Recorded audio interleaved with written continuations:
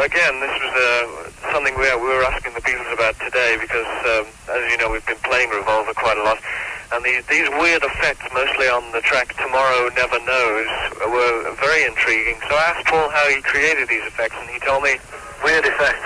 Well, see, we wrote the song, and it was a very funny song from the start, because John came up with the lyrics to it, and he'd just been reading Tibetan Book of the Dead, and he was dead impressed by it, very impressed.